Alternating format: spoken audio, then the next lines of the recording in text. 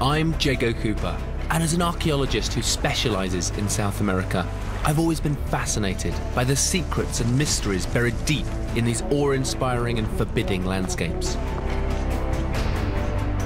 The history of this continent has been dominated by the stories of the Inca and the Spanish conquistadors.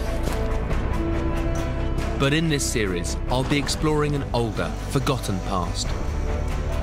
Travelling from the coast to the clouds in search of ancient civilizations as significant and impressive as anywhere else on Earth. I love coming to South America. There's so much rich, unstudied archaeology here. Everybody's heard of the Inca, but they're just a few hundred years of 12,000 years of history of this great continent. There's so much more to study. And by looking at these lost cultures, we can help them take their rightful place in the history of South America. One can only imagine what the first Europeans must have thought when, parched and dazzled by the desert, they came over the hill and saw this.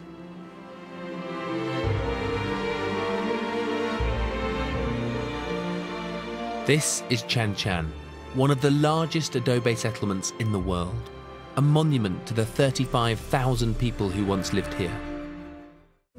The Spanish recorded a Chimu story about how their ancestors sailed down the coast from lands further north. You see the pelican a lot in many of the friezes in Chan Chan and at Chimu sites. It's an iconic bird for the Chimu, and they were used in the fishing because it helped the Chimu identify where the shoals of fish would be when they were out to sea. For the kings and queens of Chan Chan, canals and irrigation channels like these played a crucial role in the expansion and consolidation of their empire. It was their ability to mobilise and control the skilled workforce necessary to construct them that transformed the amount of agricultural land available.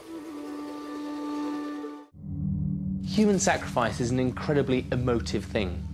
There's no getting away from the fact that brutally murdering 43 children, ripping out their hearts, opening up their chests, is a hard thing for us to understand. But as an archaeologist, we have to try and empathise with how this can be culturally acceptable at the time, perhaps even expected of the elites who ruled Chan Chan. This is the spondylus shell, which lives further up the coast in the warmer, deeper waters off modern-day Ecuador. For the Chimu, this little shell was highly prized as a status symbol. In 2010, this late middle-aged woman was excavated, and alongside her body was found all of her grave goods. Lovely Chimu ceramics, beautiful copper metal objects, but most valuable of all, clutched in her right hand, is a spondylus shell.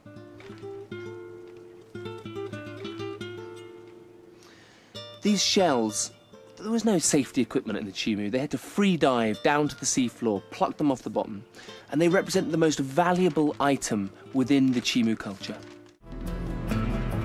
Around 1463, uniformed Inca soldiers descended from the mountains to meet the Chimu.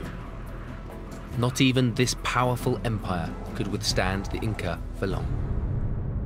By 1470, the last king of Timor was defeated and exiled to the victor's capital of Cusco. A society that embodied hierarchy for 450 years was suddenly without a ruler. With nobody in control, the Chimu were lost. Today, Chan Chan enjoys the status and protection it deserves. In 1986, it was made a World Heritage Site, and it's taken its rightful place in the pantheon of Peru's great cultures. The palaces, friezes, and fragile adobe structures are being protected and displayed. And it's a testament to the builders of this amazing city that 500 years after the last king of Timor was exiled by the Inca, the corridors, plazas, and palaces of Chan Chan still inspire such awe.